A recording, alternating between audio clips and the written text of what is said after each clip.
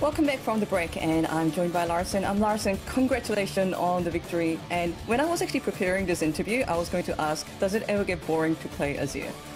But today it actually ended up you're playing Twisted Fate. So can you tell me about more about this pick and especially how it played into the mid-jungle priority? Thank you for congratulating us on the win, first of all. And also about Azir, it definitely gets very boring. I watched my stats, and my by far most played is Azir, I think.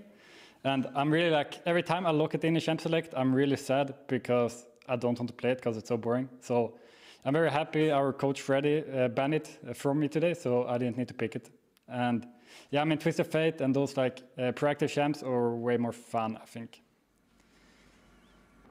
And Rogue also made a very interesting diversion today because we saw not only Caitlyn, but paired up with Lux today, with Caitlyn getting buffed in patch 11.4. People maybe expected more change in the draft priority, especially in the bot lane, but Rogue actually turned out to be the first team to pick Caitlyn. Can you tell me more about the Caitlyn Lux pick and how they played into Rogue's competition?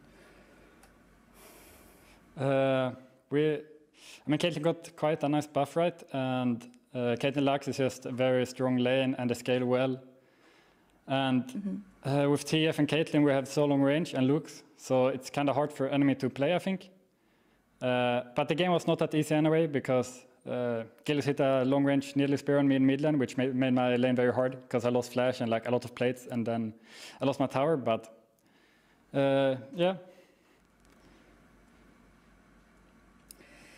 It seems that the mid lane meta hasn't diverged too much ever since last year Worlds. We still see a lot of mages like Azir that you just mentioned, as well as Orianna or Syndra, or maybe Lucian to counter there, or sometimes even Tristana mid that you played against today. Are you happy with the current state of the meta, especially seeing a lot of stay in the mid lane, getting a lane priority, mid mages being played in mid lane?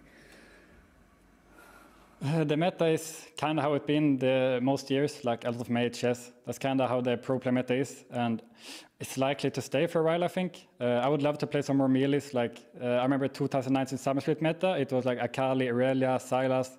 Those champs are really skilled and really fun, so it'd be nice if they could come back a bit. But I'm good at mages as well, so I don't mind. I'm happy to play anything. That's good. Ah, that's interesting. And everyone was really hyping up patch 11.4 that it was going to impact how the jungle is played, and we're going to see more ganking jungles, and also it's going to impact how the top lane and mid lane is being played. But for now, in the LEC, we have seen the drafts to be very similar to the previous weeks, and many players in different teams have mentioned that it takes a while for players to discover the new meta. And how does that process actually work out for the teams? Because scrimming, you probably have to scrim against different teams and maybe experiment in solo queue. How is that process? It's definitely very important to adapt to new patches really fast, right? I think that's what we try to do all the time right now, because last summer we were quite bad at adapting in playoffs, and Fnatic stomped us 3-0. So from then we kind of learned it's really important to adapt very fast, which is what we do now, I think. I mean, we first picked Kate, it got buffed, and we always try to figure out a new patch really fast. But I don't think the jungle changes were that big nerfs to jungle. I mean, jungle is still really, really broken, like by far the most broken role in the game. It's just that junglers like to cry a lot and say their role is useless. So when they get nerfed, they were just crying. Like mid laners, the Canos is worth 10 less gold than other lanes, but there's no mid laners crying, you know. It's just junglers are like crybabies, kind of. But it's still a broken role, yeah.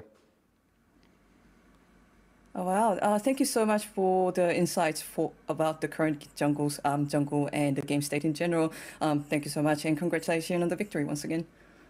Thank you for having me. Thank you. And after the break, we'll be joined by Trevor for some post-match analysis. Thank you so much.